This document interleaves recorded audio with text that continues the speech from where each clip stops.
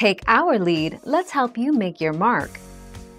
Our goal is your satisfaction. Let us show you the way. An intestinal blockage from a single cherry pit is more likely to affect a small dog, but you should watch large dogs, too. If your dog ate a handful or more of cherries, watch him for signs of cyanide poisoning, which include trouble breathing, red gums and dilated pupils.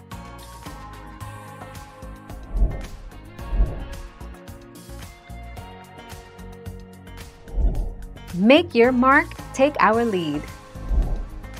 Use extreme caution with feeding dogs cherries. The main danger of cherries is that their pits, stems, and leaves contain cyanide, which is poisonous and potentially lethal if consumed in high enough quantities. Cherry pits can also get lodged in a dog's digestive tract and cause intestinal blockages.